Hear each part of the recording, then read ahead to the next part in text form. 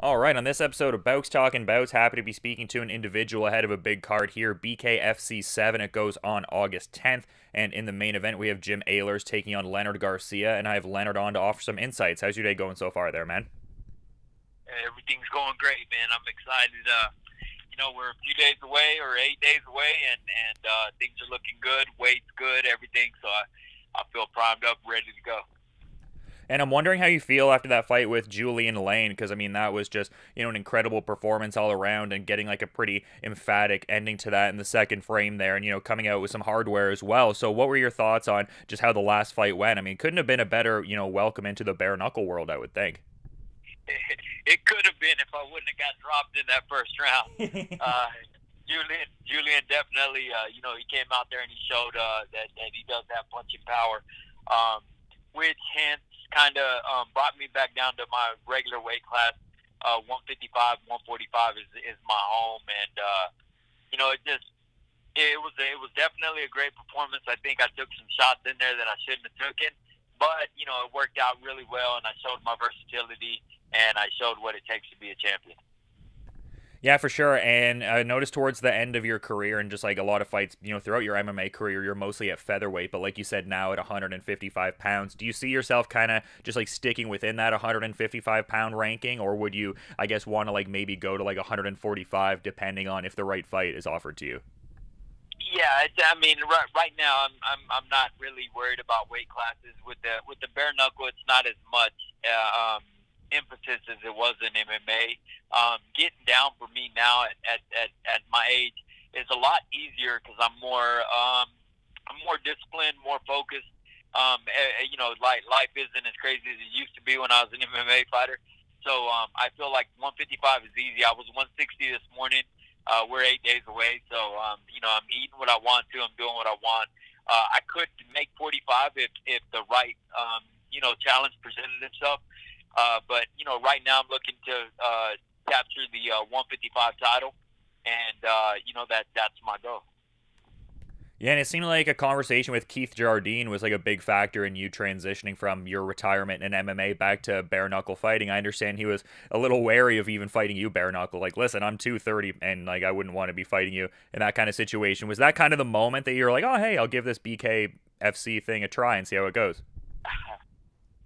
Man, Keith is a great friend of mine. We've known each other for a lot of years. For Keith to say something like that really did do a number on my confidence. Keith was a guy who, he beat Chuck Liddell. And for him to say that and be serious about it, he was like, seriously, I would not fight you bare knuckle. I just wouldn't do it. It's like, I'm watching you train, and I wouldn't do it. So, it definitely helped my confidence a lot. And it made it way easier. I've always said, whenever I was an MMA fighter, why do we wear gloves? Like, why? We should just not wear gloves. And now I got the opportunity to do it with no wrestling, no takedowns. It's even better.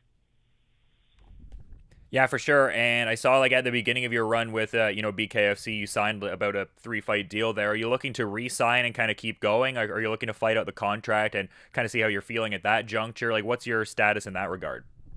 Yeah, right now I think I'm set up pretty well. I think that if I play my cards right, I can negotiate a good deal for myself. At the end of the day, fighters want the best for themselves. They want the best for their family, and I think if I can put myself in a title situation in my last fight, that makes things a lot better for me. Of course, Dave Feldman is a very smart man. I'm sure he sees where I'm trying to head with this. I'm sure there'll be some negotiation going on, but I don't see myself going anywhere. I feel 100%, physical. Everything that's going on right now is really good. Like, this is one of the best training camps that I've had. I feel, I'm just excited to get out there and show everybody what I've been working on. And, I'll sit and talk with Dave, before this one, and, we'll figure that out. But absolutely, I don't feel like I'm going anywhere anytime soon. Yeah, because I was noticing that some outlets are reporting that this, August 10th fight against Jim Alers is a 155-pound title eliminator. So could be setting yourself up pretty, maybe getting like a little bit of hardware in BKFC.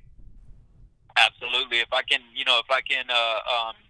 set this up, and of course, Jim is in my crosshairs right now. He's the only thing I'm thinking about. If I start thinking about titles or anything else past him, there's always a danger of that. He possesses lots of challenges for me, and he's just what I'm thinking about right now. So I think, as a fighter and as a martial artist, I think of the task at hand, get through him, and then we can talk about what we're planning on doing next. But yeah, title eliminator sounds about right, and it sounds like if I get through this one, the way we're planning on doing it, it looks like Artem Lobov would be the next guy, and that could possibly be for the title.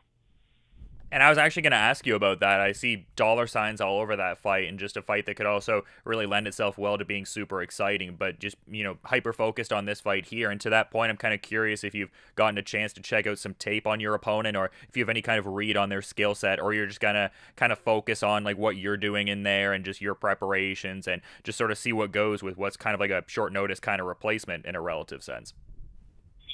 Anytime that you get a change in opponent, it's different.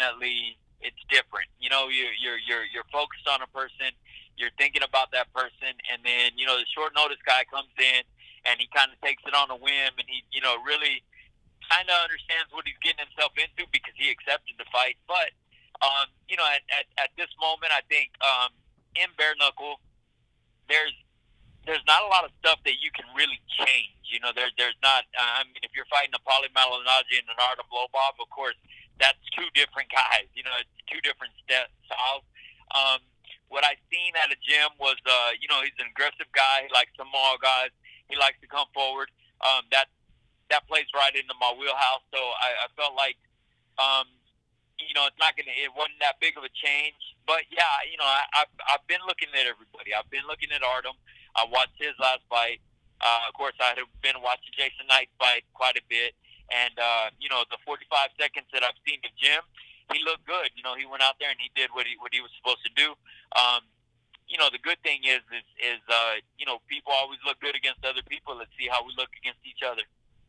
And presumably that Jason Knight fight is a bout that you would want in the future, because he was initially the opponent for BKFC 7, but, had the rib injury and everything like that. So is that a bout that maybe you would want down the line at some point? Maybe, first title defense potentially. Who knows, right?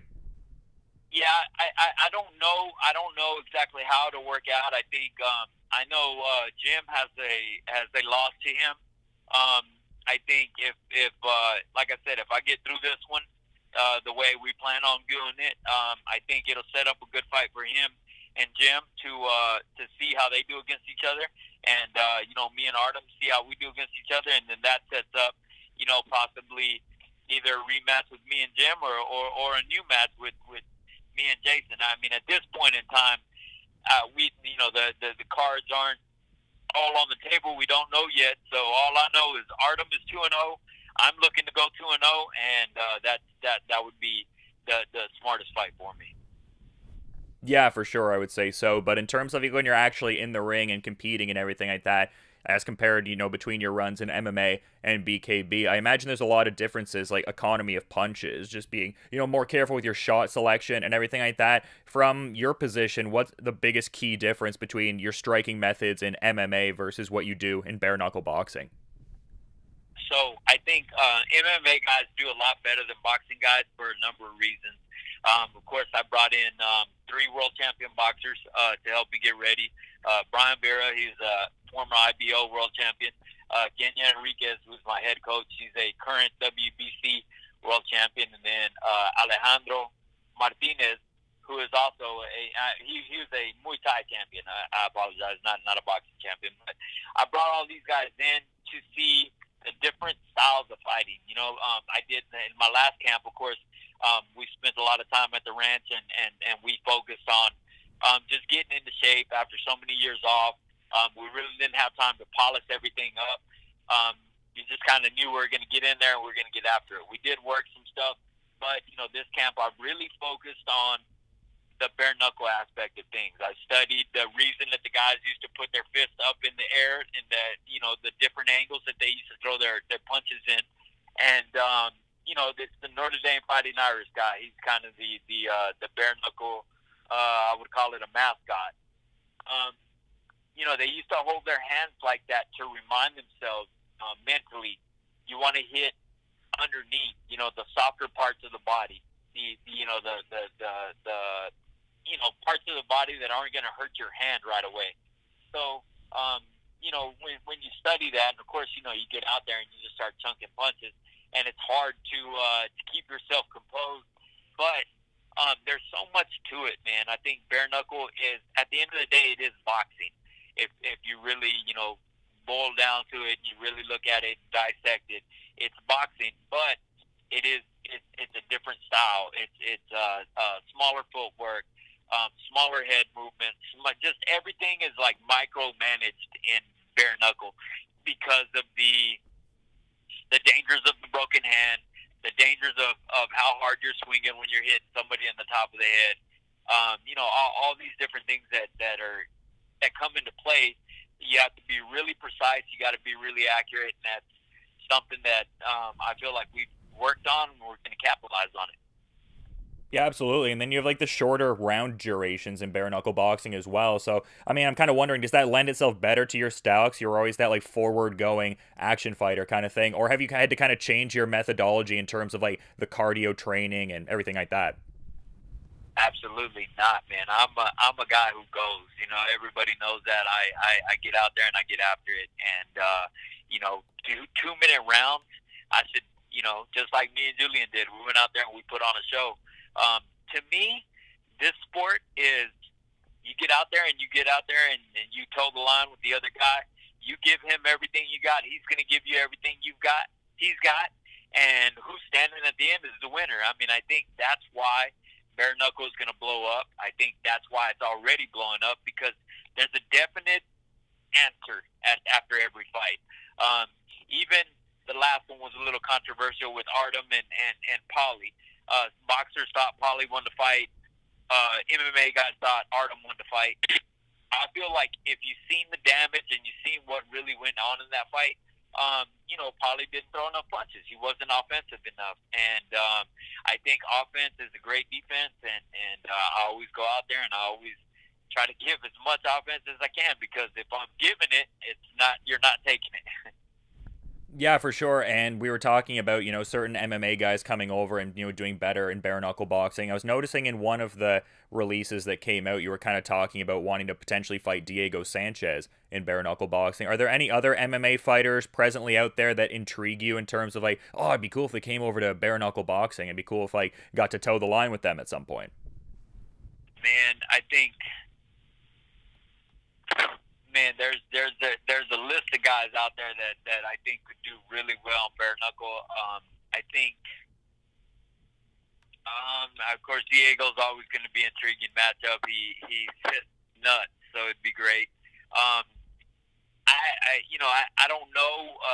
I'm a huge fan of the Diaz brothers. I think that this sport was made for a guy like Nate Diaz.